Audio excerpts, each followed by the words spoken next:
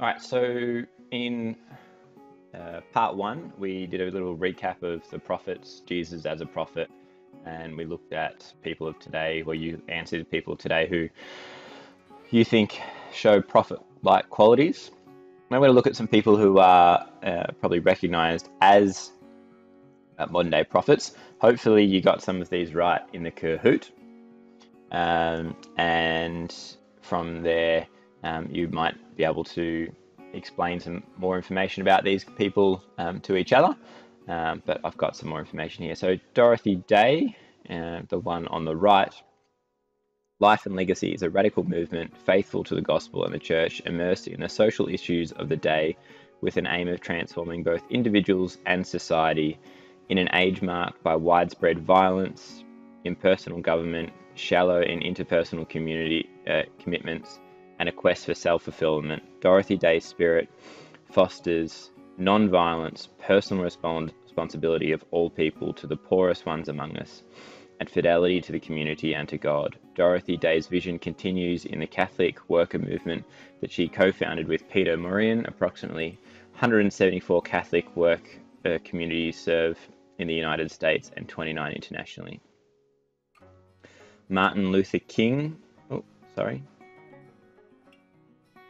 Martin Luther King, you might know a little bit about, was an American Christian minister and activist who became the most visible spokesperson and leader in the civil rights movement from 1955 until he was assassinated in 1968. King is best known for his advancing civil rights through non-violence and civil disobedience, inspired by his Christian beliefs and the non-violent activism of Mahatma Gandhi. So you might have recognised these people as well. We've got Steve Irwin, nicknamed the Crocodile Hunter, was an Australian wildlife expert and television personality. His program, The Crocodile Hunter, was internationally broadcast and helped cement his reputation as an enthusiastic wildlife presenter. Unfortunately, he was killed in 2006 by a stingray whilst filming a documentary on the Great Barrier Reef.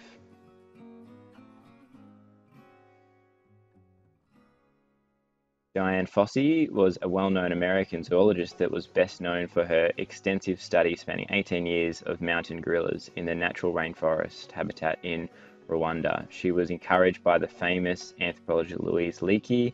She established a research centre in the Volcanoes National Park, Rwanda, which continues to study and protect mountain gorillas today. Her 1983 autobiography, Gorillas in the Mist, became a bestseller. God cares for all human beings, of course, and speaks to all, not simply to Catholics or other Christians. And we all know non-Catholics whom we recognise as more generous and more compassionate, more courageous and more faithful than ourselves. Their lives and their words embody the values of the gospel with its respect for the dignity of each human being, particularly the most vulnerable, and for creation. They challenge us to find in our world something more than we can possess or analyse. Although they may not speak explicitly of God or speak as part of the church, we can recognise the honour these people as prophets too. Some are members of the churches, Martin Luther King, for example. Others, Mahatma Gandhi, came out of other religious traditions, and still others do not have a religious faith. We'll put this link in your OneNote and Messages of God article. So who are these people and what do they have in common? Hopefully you recognise the one on the left as Pope Francis. These guys over here, Orange Skies Australia, is the first free mobile laundry service for people who experience homelessness.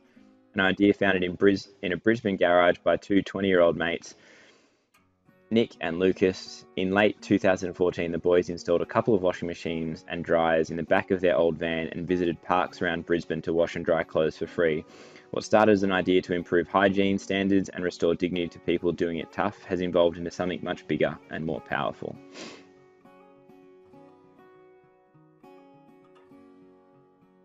Malala Yousafzai, and I've probably said that wrong, spoke out publicly on behalf of girls and right to learn, and this made her a target. In October 2012, on her way home from school, a masked gunman boarded her school bus and asked, "Who is Malala?" He shot me on the left side of my head. I woke up 10 days later in hospital in Birmingham, England. The doctors and nurses told me about the attack, and the people around the world were praying for my recovery.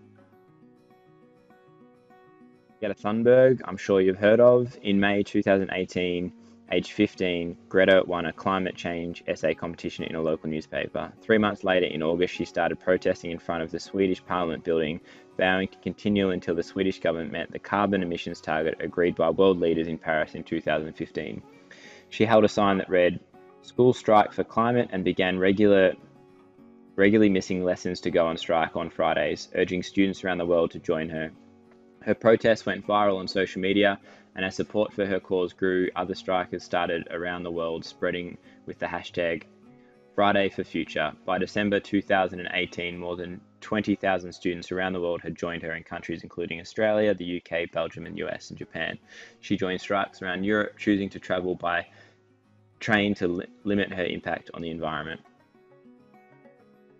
Rosie Batty name has become synonymous with courage and resilience. Only hours after her son's life was tragically taken, Rosie gave voice to many thousands of victims of domestic violence who had until then remained unheard.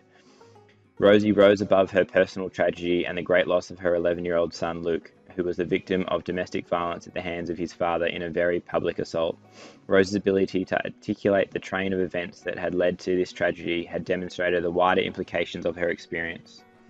Now a tireless campaigner, Rosalie established the Luke Batty Foundation and launched her Never Alone campaign, asking all Australians to stand with her and beside all victims of family violence by signing up to neveralone.com.au. Les Twentyman has been on the front line of heartbreak and hope for over 30 years. As one of Australia's best-known youth outreach workers and social campaigners, Les has developed his expert opinion the hard way on the street. Les is widely considered an expert on a range of community issues including youth homelessness, drug abuse, prison reform and social welfare. He's the first stop for Victorian and national media outlets for the word on how it really is. He has featured in hundreds of television, radio and print, press and interviews, and has been a regular newspaper columnist, article contributor. He also features in a number of documentaries, most notably the Ohio gun buyback scheme, LA Gangs, Can We Help, 20 Minutes with Twentyman, and Heroin with the Hype. So there's a few examples of different modern day prophets that you might like to choose one to learn a little bit more about, or you might have one that you want to look into yourself. So your activity now is to spend some time researching a person, create a profile, what's the issue they're raising, why are they raising this issue, and what motivates them to speak out. I'll add a couple of other questions in the OneNote as well.